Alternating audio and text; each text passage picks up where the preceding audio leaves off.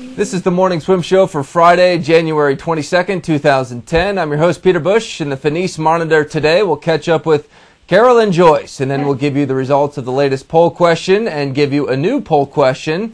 Kara Lynn Joyce has a new training home after spending so many successful years at the University of Georgia. She's now a Southern California gal swimming with Sean Hutchison at the Postgraduate Training Center in Fullerton. And she joins us right now in the Finis Monitor. Kara Lynn, welcome back to the show. How you doing?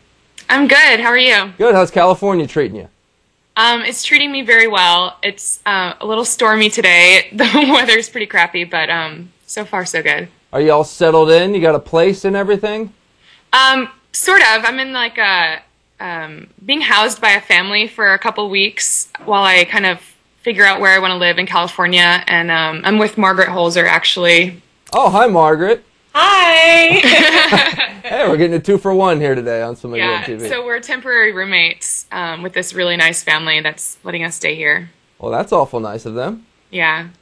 Well, Margaret has a little bit more history with Coach Hutchinson, but for you, here's my first question. Hutchinson, he's an excellent coach. There's no doubting that, but he doesn't have necessarily a track record of sprinters training with him. So why'd you decide to go there? Well, I got to know Sean pretty well in the summer of '08 at the Olympics. He worked with me a lot at the prep camp, and I felt like I improved a lot. Like, he helped me with my stroke and everything from the time that we had trials until the Olympics. And you know, I just kind of needed a change. He practices once a day, which is great for sprint, and you know, I really like it so far. So. What is something specifically with your stroke that you feel like he's improved? Well, one of the things right off the bat, you know, the first day I dove in for warm-up, he was telling me to pay more attention to my stroke count, and that's something that we do every single day is trying to lengthen our strokes and get more distance per stroke. And also my kick, obviously, which is horrible, we've been working on. You're saying that you, one of the best sprinters of all time, has a horrible kick? I have like a 3.5 beat kick, so maybe we can fix that. Now why? I mean, let me dwell on the kick there for a second. I mean, that seems so odd to hear that, you know, someone who won 9 NCAA championships had a bad kick. I mean, maybe I just missed it. Has it always been bad, or what is it that's bad about your kick? Well, it's my feet overlap. They go like whoosh, instead of like a constant like 6 beat. I don't know, it's what I've always grown up doing, so I guess I just learned how to work with that, and but apparently that's not the best way to do it. Has that been a difficult habit to break? Yeah, you know, it's really hard. It's like changing the way you walk, you know, it's not going to happen overnight. It's, you know, I've literally been doing it since I started swimming, so I think this is something that's going to take a little bit of time, but I'm really excited to work on it and see what kind of results we can get from it. So who do you train with? Because we know there are several high-profile swimmers there, but not necessarily sprinters. So I mean, what's a day of practice like for you?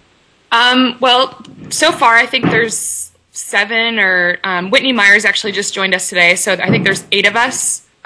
Katie Hoff, Margaret Holzer, myself, Whitney, Caroline Burkle, Robert Margalis, Mika Burton, I think, and is that 7? Did I get them all? Did you say Ariana? Ariana, obviously, Ariana. And we all kind of warm up together. It's different, you know, like some days I'll swim sets with Caroline, some days I'll do sets with Margaret. You know, it's very individualized. It's nice because we have such a small group. You know, he can do a lot of one-on-one, and I don't know, I'm kind of all over the place. You know, I'm used to doing a lot of yardage, so, you know, sometimes I'll get thrown in with like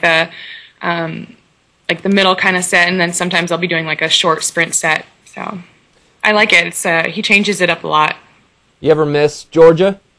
Oh, I miss Georgia every day. You know, Jack and I still have a great relationship, and I do miss Jack. You know, he was my coach for 7 years. So, and I miss the team. They're about to host SEC, so that's going to be a fun time for them.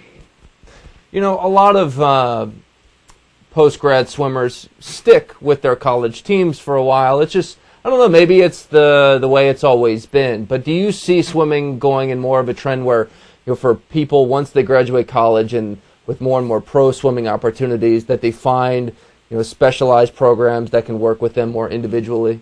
Oh, definitely. There's a huge change. They just so much emphasis on the national team now and helping us out in any way we can. We just swam in the Long Beach Grand Prix last weekend, and I just felt like we were really taken care of. And it's a great move for us. It's as much fun as it is to swim with the college team.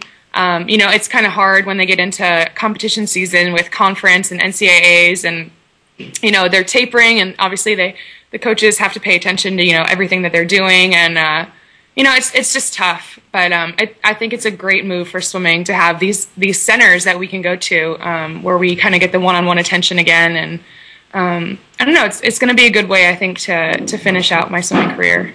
How was that Grand Prix in Long Beach for you?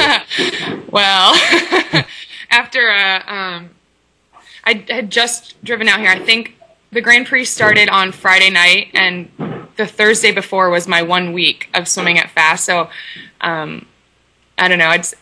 I had rough mornings, but my night swims were a little bit better. So not your best meet is what you're saying.